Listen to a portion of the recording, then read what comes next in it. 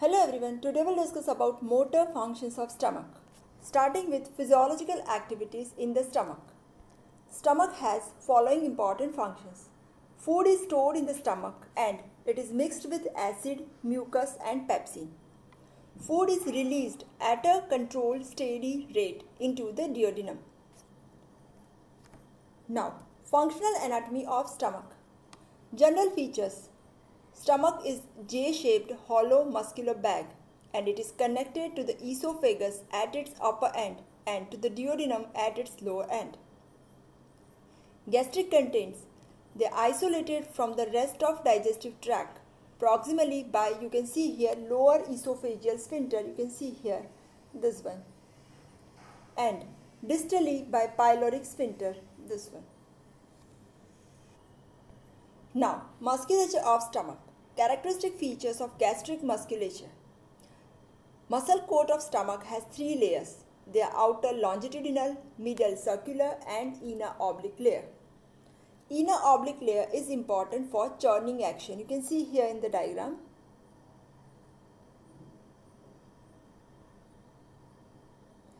This is outer longitudinal layer. This is middle circular layer and this is inner oblique layer. Now, this muscle layers, they act as functional syncytium. In the fundus of stomach, the layers are thin and strength of contraction is weak here, fundus part. And in the antrum, muscle layers, they are thick and strength of contraction, they become stronger. Now, innervation of stomach. Like elsewhere in the gut, muscle layer in the stomach includes an extrinsic and intrinsic innervation. Starting with intrinsic innervation, there are two interconnected plexuses. One that is myenteric plexus, which is located between the layer of circular and longitudinal muscles of the stomach. You can see here. This is myenteric plexus between longitudinal and circular muscle layer. And second one, that is Meissner's plexus, which is located in the submucosal layer. You can see here. The intrinsic innervation is directly responsible for peristaltic activity as well as other contractions. This intrinsic system is continuous between the stomach and the duodenum. Peristalsis in the antrum influences the duodenal bulb. Extrinsic innervation. It modifies the coordinated motor activities that arise independently in the intrinsic nervous system. That is the function of extrinsic innervation. Extrinsic innervation, that is by sympathetic and parasympathetic innervation. You can see here. These are sympathetic and parasympathetic fibers. Sympathetic innervation comes via celiac plexus and it inhibits motility and it causes vasoconstriction of blood vessels and it causes relaxation of gastric smooth muscles. Parasympathetic innervation comes via vagus nerve and this vagal fibers, they stimulate motility as well as secretions. Vagal fibers terminate on the enteric nervous system and they form the enteric nervous system ganglia fibers and they go to various structures like exocrine glands, so they affect glandular secretion, muscles of the stomach, so they affect the muscle contraction and various cells. Now, initiation of gastric motility. For that, gastric slow waves or basal electrical rhythm is responsible. Now, what is this basal electrical rhythm? That is rhythmic contractile myogenic tone. This basal electrical rhythm, that is a wave of depolarization of smooth muscles proceeding from the circular muscles of the fundus of the stomach to the pyloric sphincter. You can see here, these waves, they originate by the pacemaker cells which are present near the fundus, present on the, you can see here, present on the greater curvature. These are pacemaker cells. They are responsible for initiation of this basal electrical rhythm. And this wave of depolarization of smooth muscle cell proceeding from the circular muscles of the fundus of the stomach to the pyloric sphincter, as we have discussed. Now, gastric slow waves, they are in the form of upstroke and plateau. You can see here in the diagram, these are slow waves. That is upstroke and slight plateau is there. The frequency is 3 to 4 per minute. And velocity of these waves, that is 1 centimeter per second, and maximum that is 3 to 4 centimeter per second. This upstroke of this slow wave, that is due to sodium and calcium ions into the cell, and the plateau, that is because of flow of calcium ion into the cell. Now, acetylcholine that affects the gastric motility by increasing contractile activity. It is by increasing amplitude, you can see here this is the amplitude, as well as duration of the plateau phase of slow gastric waves. Certain agents, they initiate contraction of smooth muscles, and they are gastrin, histamine, nicotine, barium and potassium. Whereas certain agents, they inhibit the activity, and they are androgesterone, epinephrine, norepinephrine, atropine and calcium ions. Now we discuss about types of gastric motility, that is divided mainly in two types. One, that is motility of empty stomach, and second, that is gastric motility related to meal. Motility of empty stomach is also of two types. One, that is migrating motor complex, and second, that is hunger contractions. And gastric motility related to meal is again of three types. Number one, that is receptive relaxation. Second, that is mixing peristaltic waves. And third, that is gastric emptying. Starting with first, that is motility of empty stomach, that is migrating motor complex. This migrating motor complex, it begins in the esophagus and it travels through entire gastrointestinal tract, and this is present, important thing, that is present during interdigestive period only. What is the function of this migrating motor complex? It is to remove the food remaining in the stomach during interdigestive period.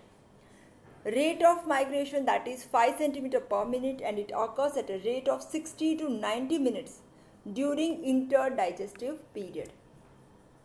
This migrating motor complex, it has three phases. You can see here, three phases are shown here.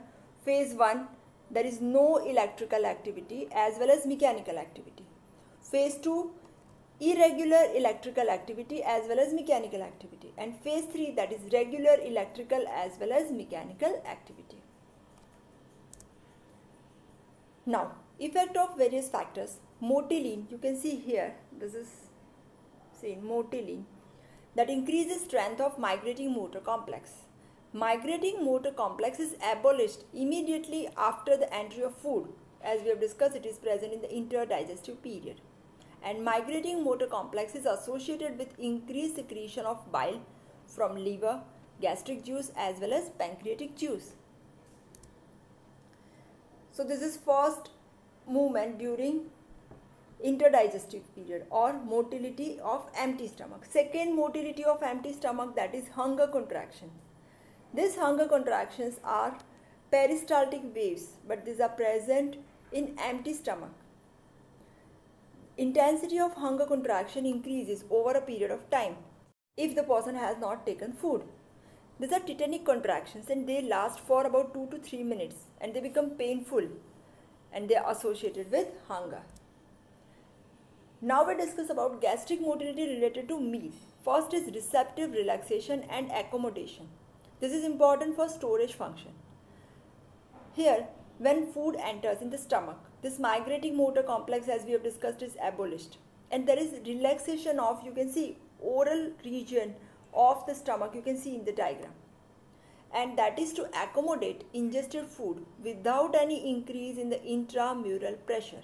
And this is known as receptive relaxation.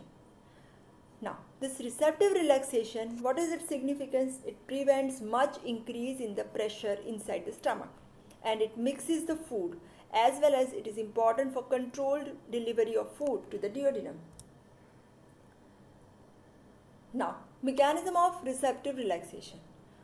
Passage of each bolus of food, it stimulates stretch receptors. These stretch receptors are stimulated in the oral region, you can see here. And because of distension and stimulation of stretch receptor, there is further relaxation. And by the end of meal, smooth muscles of the oral region of stomach, they relax to such an extent that one can accommodate about 1 to 2 liters of food. And this receptive relaxation is vasovagal reflux. Means vagotomy abolishes receptive relaxation. and this is initiated by distension of stomach, and it is synchronized with primary peristaltic waves present in the esophagus. Now, what is the role of various hormones? Cholecystokinin participate in the receptive relaxation. It is by increasing distensibility of oral part of the stomach. You can see in the diagram role of cholecystokinin as well as certain inhibitory neurotransmitters like vasoactive intestinal peptide and nitric oxide. They are responsible for receptive relaxation and accommodation. Second movement, that is mixing peristalsis. Because of presence of food in the caudal region, there is increase in the contractile activity of this caudal part, and increases contractile activity, that is combination of peristaltic waves and retropulsion, that is known as mixing waves.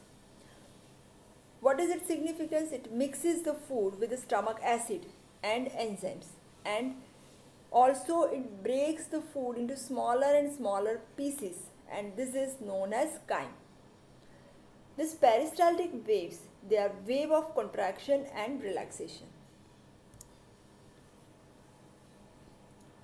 Here you can see these are peristaltic waves, for which you can see this is oral and this is caudal region, wave of contraction followed by wave of relaxation. Contraction is because of some neurotransmitter like acetylcholine here, and relaxation is because of inhibitory neurotransmitters.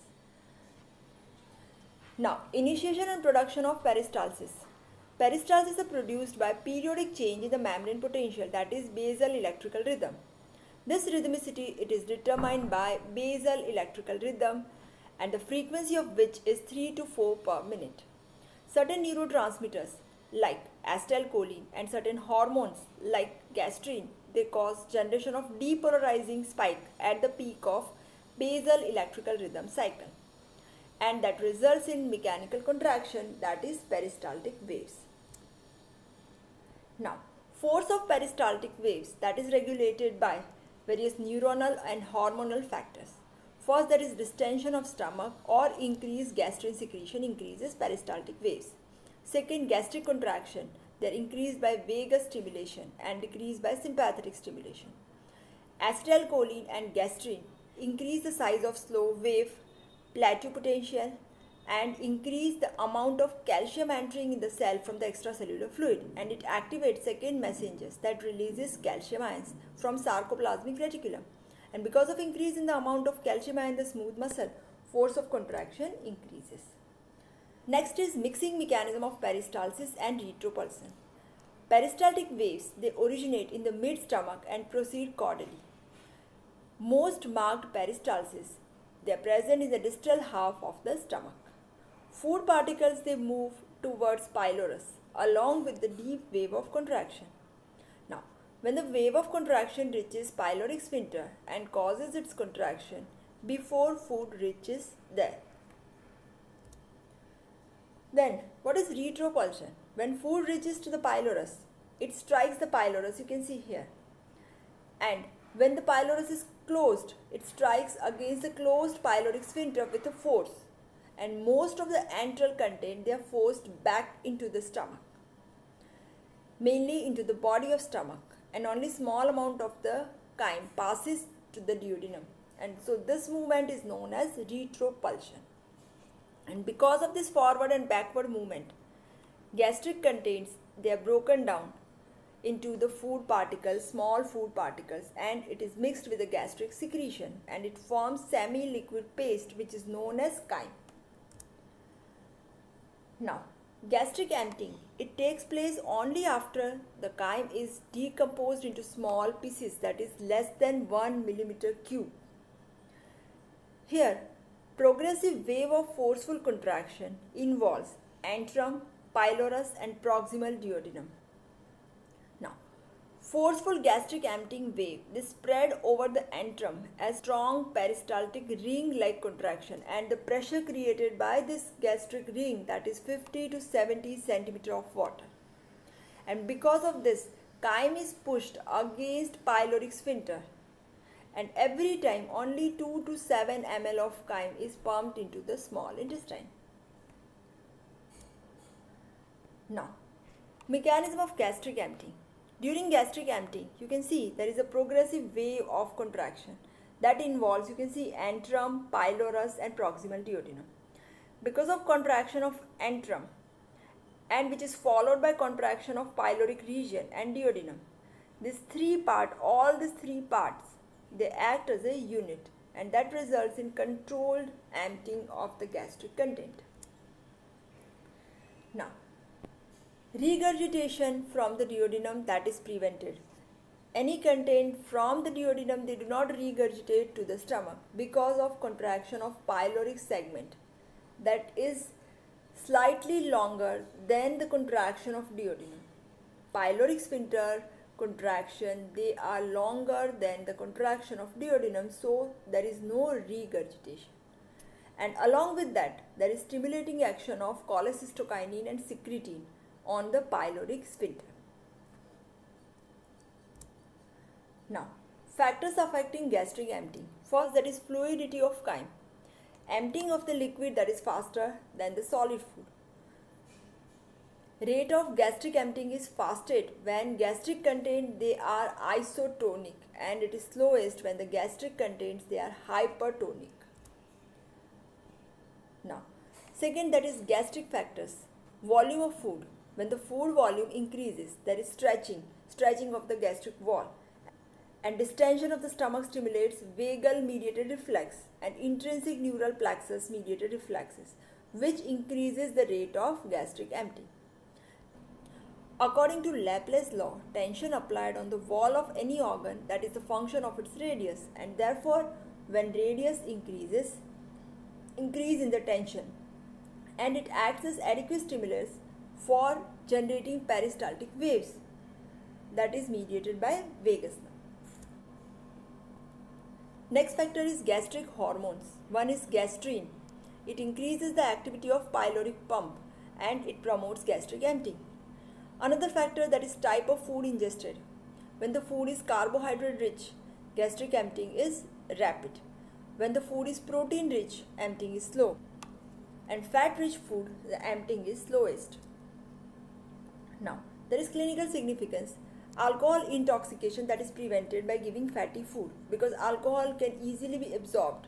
So if we give fatty food along with alcohol, its absorption and intoxication is reduced. Now, other factors are duodenal factors. One is Enterogastric Reflux. Here, when the receptors present in the duodenal mucosa, they are stimulated by distension or acidity of the content or osmolarity or presence of fat and protein. From the duodenum, impulses they pass to the stomach, that is through myenteric plexus, and it inhibits gastric emptying. Second factor, that is enterogastric hormones. They are cholecystokinin. It acts by blocking excitatory effects of gastrin on the gastric smooth muscles. Another is secretin. Secretin has direct inhibitory effect on the smooth muscles, and gastric inhibitory peptide also reduces gastric motility. Another factor is duodenal osmoreceptors. Size of duodenal osmoreceptor, that also affect the gastric emptying. Hypoosmolar chyme. In the duodenum, it causes distension of the osmoreceptors and inhibits rate of gastric emptying. Osmolar chyme causes shrinkage of the osmoreceptor and stimulate rate of gastric emptying. Enterogastric hormones. They inhibit gastric contraction. They are cholecystokinin. They are released in response to presence of digestive products of fat and protein, and they block excitatory effects of gastrin on the gastric smooth muscles. Second is secretin. Secretin is released in response to presence of acid in the duodenum, and it also has direct inhibitory effect on the smooth muscles. GIP, gastric inhibitory peptide, that is released in response to presence of fat in the chyme, and it also reduces gastric motility. Other factors which include emotions, they have strong effect on gastric motility. Anger and aggression increases gastric motility, whereas fear decreases gastric motility. Vagotomy decreases gastric emptying. This is all about motor functions of stomach. Thank you.